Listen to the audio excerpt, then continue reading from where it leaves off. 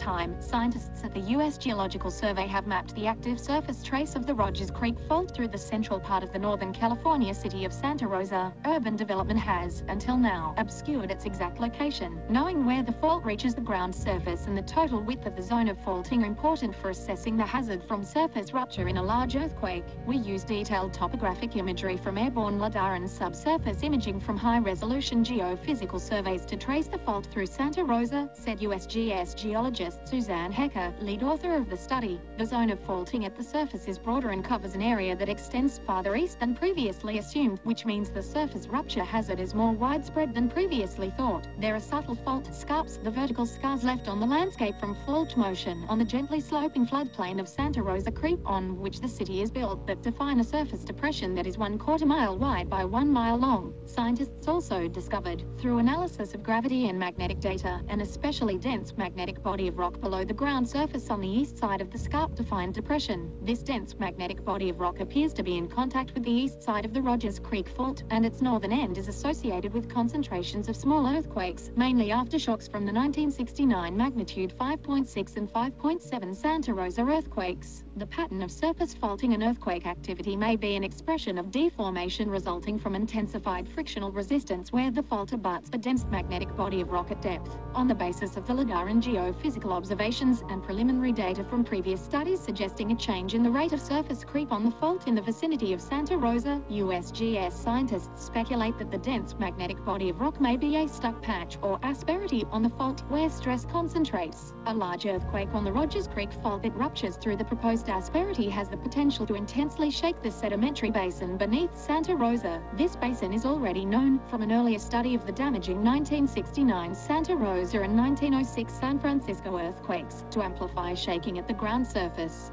The Rodgers Creek Fault is thought to be among the most likely faults to produce the next large earthquake in the Bay Area. Detailed mapping and rupture implications of the 1-kilometer releasing bend in the Rodgers Creek Fault at Santa Rosa, Northern California. Airborne light detection and ranging LiDAR topography reveals for the first time the trace of the Rodgers Creek Fault (RCF) through the center of Santa Rosa, the largest city in the northern San Francisco Bay Area. Vertical deformation of the Santa Rosa Creek floodplain expresses a composite pull-apart basin beneath the urban cover that is part of a broader 1 km wide right-releasing bend in the fault. High-resolution geophysical data illuminate subsurface conditions that may be responsible for the complex pattern of surface faulting, as well as for the distribution of seismicity and possibly for creep behavior. We identify a dense magnetic basement body bounded by the RCF beneath Santa Rosa that we interpret as a strong asperity, likely part of a larger lock patch of the fault to the south. A local increase in frictional resistance associated with the basement body appears to explain distributed fault normal extension above where the RCF intersects the body. Earthquake activity around the northern end of the body, notably the 1,969 megaliters 5.6 and 5.7 events and aftershocks, and creep rates on the RCF that are higher to the north of Santa Rosa than to the south. There is a significant probability of a major earthquake on the RCF in the coming decades, and earthquakes associated with the proposed asperity have the potential to release seismic energy into the Cotter Basin beneath Santa Rosa, already known from damaging historical earthquakes to produce amplified ground shaking.